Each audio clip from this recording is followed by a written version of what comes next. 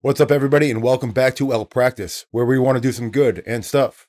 Well, I've gone on holiday in beautiful Paris, and I've been inspired to do another cooking video. Today, I'm going to show you some hors d'oeuvres I came up with. You can make up your own, and these are just a few of my ideas. I got some roast beef and horseradish, some caramelized onions and cheese, some honeycomb, some roasted fruit and fresh fruit, and I hope you enjoy, and guaranteed to impress anybody at any party or barbecue, or just for anybody you want to make some simple, easy, yet delicious food for. And when they ask you where you learned how to make it, tell them the South of France. Enjoy. All right, hors d'oeuvres, here we go. We got some baguette, nice uniform baguette, not one of those artistic, rustic baguettes. You want a regular French baguette, nice and even all the way through. Makes nice and consistent sized pieces. We call these crostinis. Chop it up nice. They're all uniform, so they'll cook evenly. And throw them on a sheet pan. Space them out evenly. Give them a little distance. Don't crowd them, because you don't want them to steam and give off steam while they're cooking. And they'll steam their crostini next to it. And you want them to roast and to bake, not to steam. That's one of the keys of cooking. Spacing. Throw some olive oil on there. You can use a pastry brush, or you can just squirt it on there, it's fine. Salt and pepper. Oil, salt, and pepper is all you really need. Make anything taste great with just that. I got my veggies all cleaned off there. Drying off. Fruits, I mean. We're going to use some apple, some pear, some berries. Chop them up good. Going to throw them in the oven. Oil, salt, and pepper, just like everything else. Give them a little toss. Throw them on the sheet pan. Nice and spaced apart. Don't want the steam that they give off to bump into the little piece next to it. We're going to do the same thing with the pear. Chop it up. Might as well throw it on the same pan. They're all the same size, so they should cook pretty much at the same speed. Put them nice and even. Oil, salt, and pepper. Now I got the onion. For the caramelized onions, going with the roast beef and cheese. Choppy. Here we go. Slice my finger off. Chop. Right in the bowl. Throw some butter in the pan. A little bit of oil. Toss it around. Put in your onions. Medium to high heat. Salt, pepper, some sugar. You can use agave or brown sugar or even honey if you want, but whatever, I just used regular sugar because that's what I had. Crostinis are done cooking. 350 degrees, between 8 and 12 minutes. Keep an eye on them. The thin one's burnt, but whatever. Apples and pears are done. Check the bottoms. Don't want them to overcook. Bottoms look great. Keep the onions moving. Don't want them to burn as they cook down. There we go. That looks good.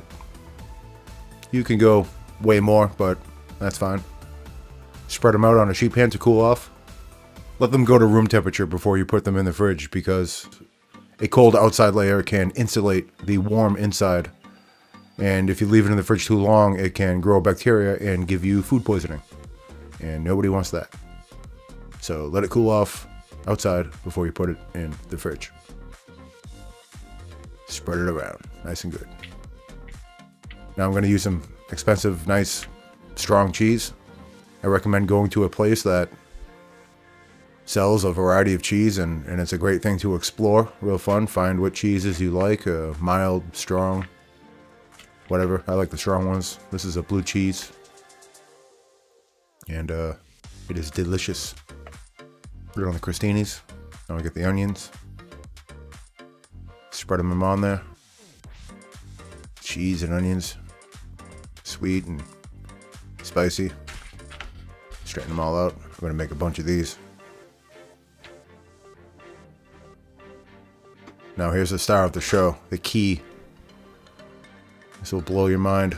Nice actual honeycomb. You can buy this at Whole Foods or wherever, but I recommend going online and finding a nice source, because you can choose and explore different types from different flowers and all that stuff. And I got this in New Hampshire, so the bees who made this honey probably are like trash bees or something. There you go, right on top of the cheese. This honeycomb is delicious.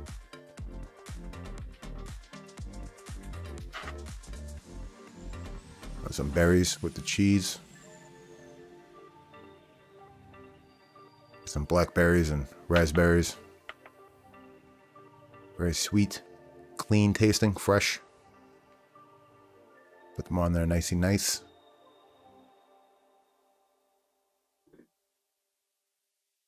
Oh yeah.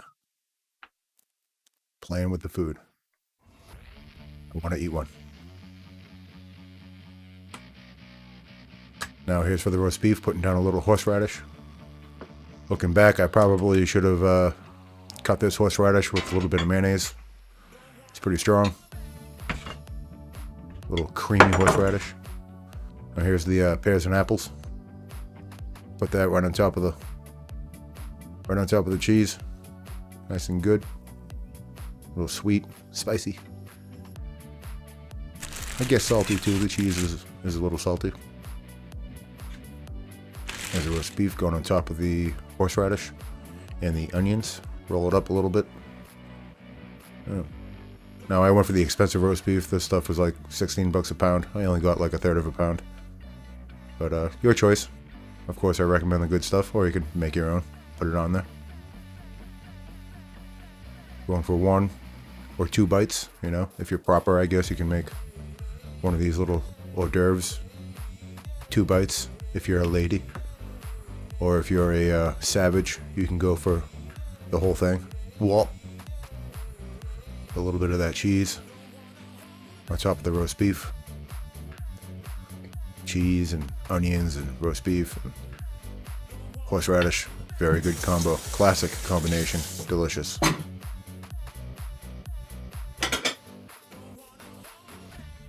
Time to plate it all up. Get it ready. Make it look nice. A little presentation. I don't have any herbs for garnish, but I don't care. Look at that. Reflecting the light. I don't know if I'm gonna fit them all on this plate. Whoops. There we go. Get in there. Oh yeah, berries. Put that on my cereal. There we go. Bring this to a barbecue or a house party. You'll be all set.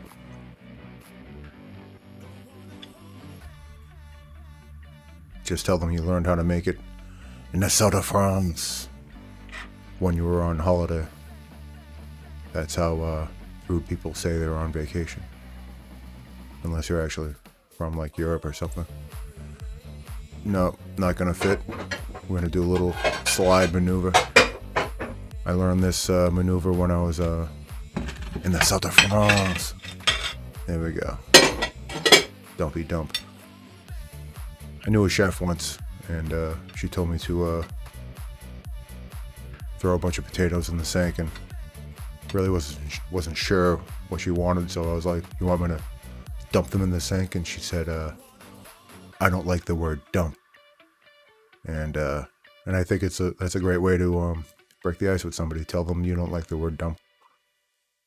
I'll never forget that moment.